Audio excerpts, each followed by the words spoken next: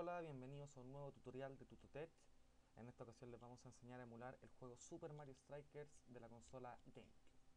Para emularlo tenemos que ir a nuestra carpeta del Dolphin 3286. Recuerden que pueden descargarlo de esta página, que es www.tutotech.com.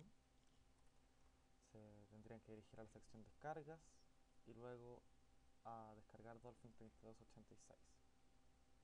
Bueno, en fin, una vez que lo tengan descargado y comprimido, nos vamos a la carpeta como dijimos recién, abrimos Dolphin IL y seleccionamos Super Mario Strikers para que aparezca en la pantalla de selección. ¿Cómo hacemos esto? Nos vamos a File, Browse for ISOs y seleccionamos la carpeta donde tenemos el juego. Una vez que hagamos esto nos va a aparecer el juego en la pantalla de selección. Pero, ¿qué es lo que pasa? Al hacerle doble clic para empezar a jugarlo, nos aparecerá el siguiente error. Vamos a ver. Un error que dice Write to Invalid Memory Region, luego aparecen unos números y una explicación.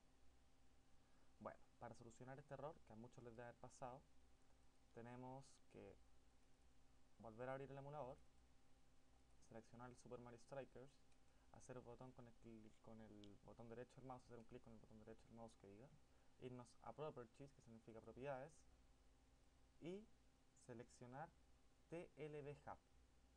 Hacemos un clic, luego otro, nos quedaría así. Cerramos,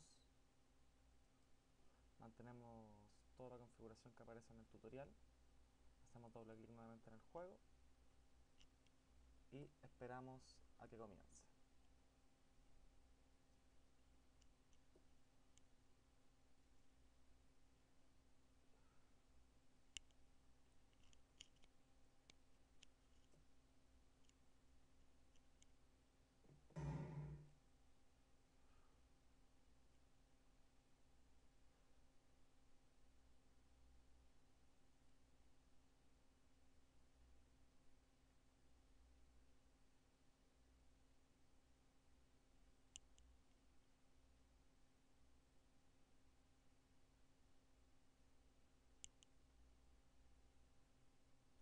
Si se demora un poco a que empiece, no se preocupen, es parte del juego.